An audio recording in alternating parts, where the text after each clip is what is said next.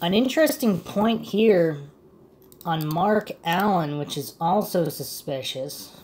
This is a post on charlieross.wordpress.com, November 27, 2010. A lot of people know that two boys named Johnny Gosch, age 12, and Eugene Martin, age 13, disappeared from Des Moines, Iowa in the 80s and were never found.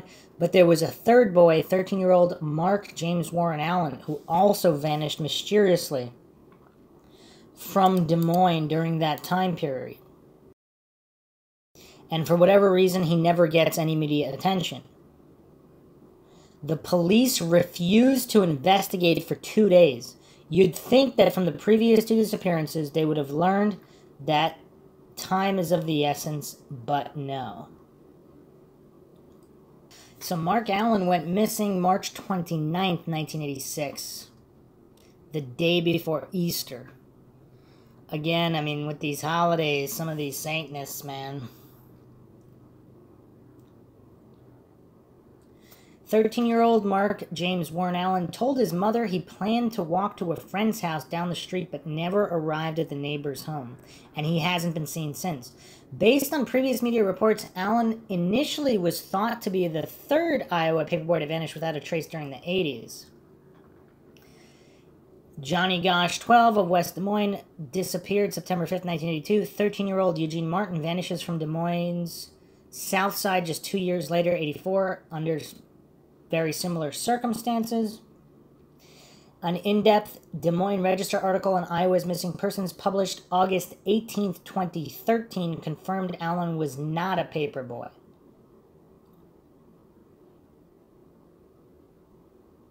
Teen was handful, shifted back and forth. Mark's mother, Nancy Allen, admitted her son had been a handful. The teen had been shifted back and forth between her Iowa residence and his father's Minnesota home most of his young life, and he'd often get into trouble.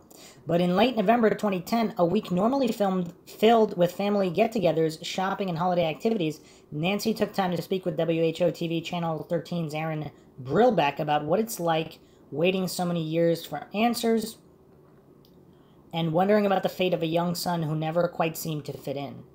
It was hard because he had been living with his dad for a while, then came back and lived with me, Nancy said. November 25th, 2010. His younger brother and older sister were real close, and he wanted to be in there in tight. They never got a chance for that to happen. The night before Easter 86, the teen left his Southwest Emma Avenue home to hang out with friends and perhaps take in a movie just as his siblings prepared for a pizza dinner. He walked out the door and the kids were getting ready to have pizza, and I'll never forget it as long as I live. Allen told Brillbeck, the last thing he said to me as he walked out the door was, "Save me some pizza, Mom. I'll be hungry when I get home." Nancy watched her son walk down the sidewalk past the bushes, and then he was gone. He waved when he got to the bushes, and I waved at him, and that was that, and I never saw him again, his mother said. The next morning, when Nancy realized Mark hadn't come home the night before, she knew immediately something wasn't right, but hoped against hope he'd prove her wrong. It was Easter Sunday, so I thought maybe he went to Grandma's, knowing Grandma would have an Easter basket there for each of the kids. So I asked my mom, but he wasn't there, she said. I had phone numbers for his friends, called all of them. No one had seen him.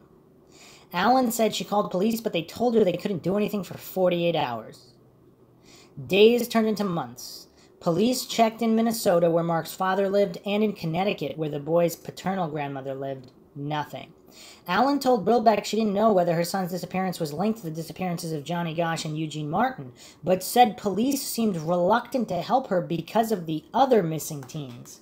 Wait, what? Because other missing people because there's other missing people, they're not going to help her? What the heck is this? I just feel like at this time they were just afraid of what would happen with the Eugene Martin and Gosch thing. I got the distinct feeling that they did not want parents to be frightened to let their children sell newspapers or do different things, she said. What? So they intentionally downplayed his case in the media, which seemed to have worked because the Marc Allen case is the least publicized. I mean, in most of these write-ups I'm reading on Gosch, they only mention Eugene Martin as the other missing. I mean, maybe because he was also a paperboy, but still, I mean, this is still relevant if there's a 2-year pattern here. The Des Moines Police Department Sergeant Jeff Edwards disagrees. I know detectives followed up on leads that did not pan out, Edwards told Brillback in a separate interview, aired Thanksgiving Day 2010. They were not able to locate him. He's still listed as a missing person. No kidding.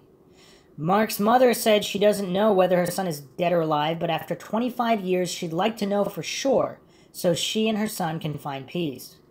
There are times when the news says they've found a body and they're not sure how old it is, but they're pretty sure it's male, said Nancy. And in one instant, you hold your breath and bite your fingernails and hope that it's not your child. And in other ways, you wish they would come out and say that it is your child, so you can finally bury them and go to rest. Marc Allen was last seen wearing a light blue t-shirt, blue jean shorts, white socks, gray tennis shoes with Velcro tabs. He has a small scar on the top of his head, and his first name might be spelled Mark with a K by some agencies involving missing children and persons. To date, there is no definitive evidence connecting Marc Allen's case to that of Johnny Gosch or Eugene Martin. So apparently a DNA sample was only submitted. Oh, a DNA sample was submitted. Okay.